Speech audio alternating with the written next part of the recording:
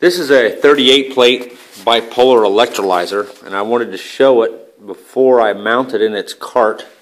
And we can't see anything. I've got it sitting out here because I wanted to bench test it, make sure it doesn't leak, and I wanted to be able to do some voltage per gap tests. And basically what we're looking at here, see those 6 plates I have protruding? Those are cooling fins. Man, it's cold out here. And they're working really good. When you touch them, they're really hot to the touch, which tells me they are extracting a lot of heat out of the cell.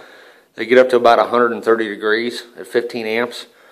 If I would have had enough stainless steel, I would have had every other plate do that. And I think I'm going to on one of the other ones I'm going to build. But this here is a copper bus bar that I've used to spread out the connection, because that cuts back on your cell heating. That red wire there is just a jumper that connects both end plates. And there's a lot going on with this cell that I don't have time to explain at the moment, because I wanted to show you some illustrations that you would have to see to be able to understand what I'm telling you. But one thing that I can show you is that, unlike most other electrolyzers of the dry cell type, they have this useless end cavity with their clear plexiglass end covers. That end cavity is wasteful because it doesn't have another plate adjacent to it. You're just getting waste currents and stuff like that. So what I've done is eliminated that with this steel plate. It has a gasket that's the exact size of the plate with just 3 holes cut in it. So this end plate is only exposed to the stack in that direction. There's no other little void right here. I've eliminated that, and it seems to be flowing okay. I was worried about the dispersal. Also, these plates have different size holes depending on where they're at.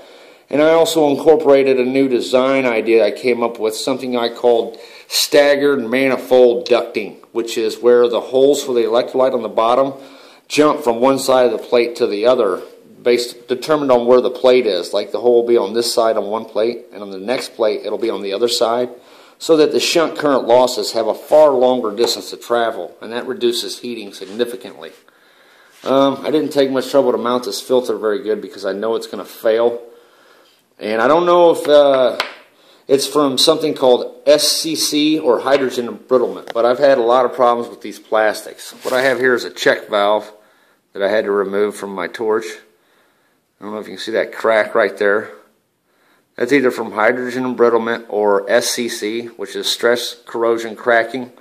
And stress corrosion cracking is a process where a small little particle of oxidation will start in a crevice or a void in a substance on a microscopic level and create a wedge force, which can cause cracking. So I don't know if that's what this is, but anyway, next up I wanted to talk about the cooling system on these torches. If you see people building torches on the internet that are 15 amps, 10 amps and all this, and it doesn't have a cooling system, and they're trying to sell it to you, it's a fraud. Forget about it. You cannot run these devices at that level without cooling for prolonged periods.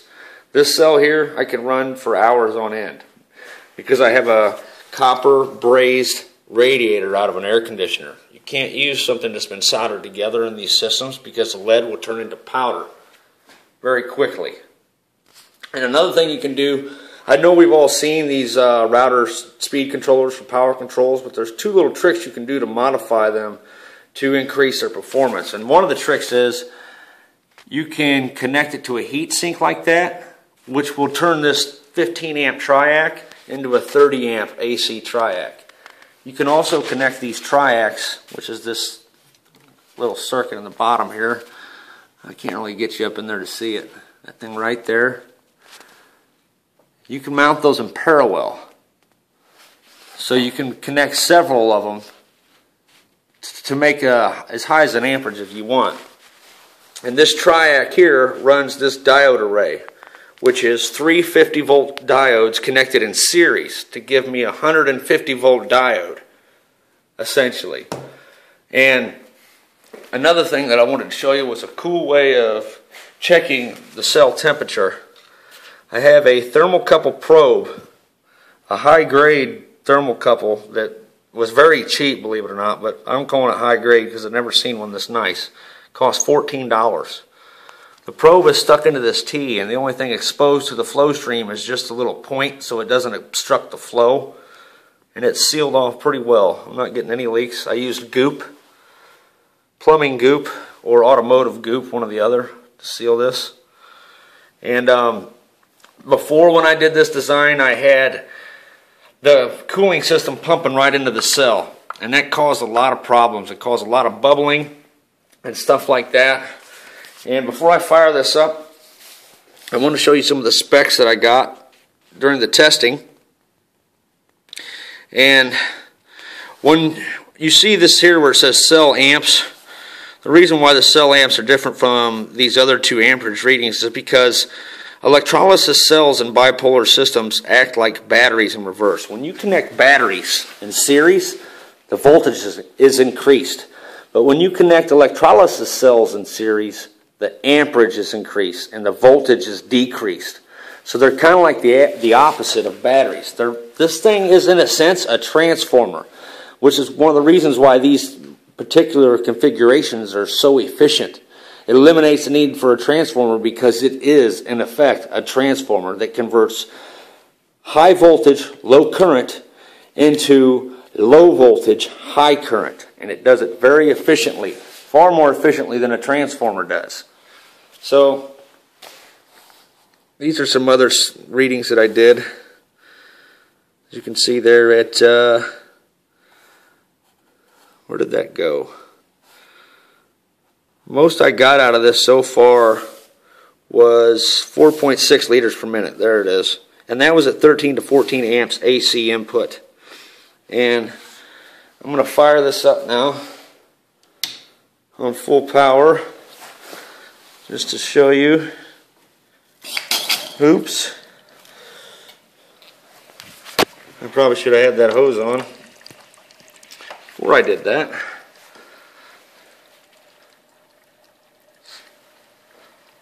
The flow system's working a lot different now.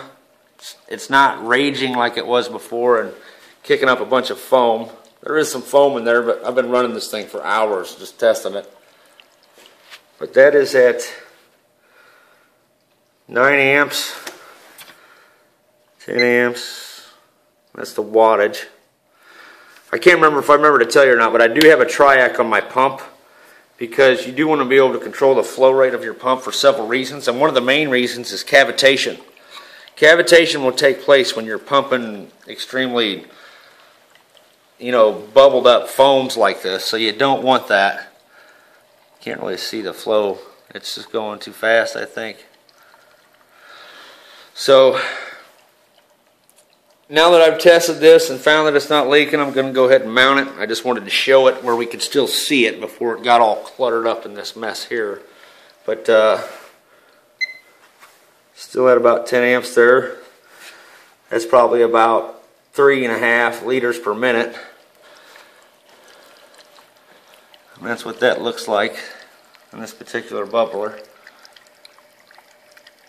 And I'm going to be showing some of the things that you can do with an oxyhydrogen flame that a lot of people don't know about. One of the cool things is carbon cleaning.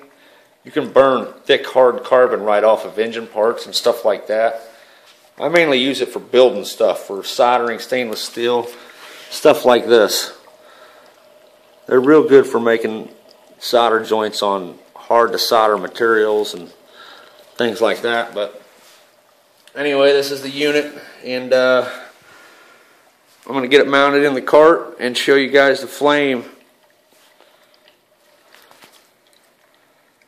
I had to put it all together like that. I just wanted it to look like a badass Russian rocket engine, whatever you want to call it, and it didn't quite work out because all I have is junk, but damn, I love cool junk.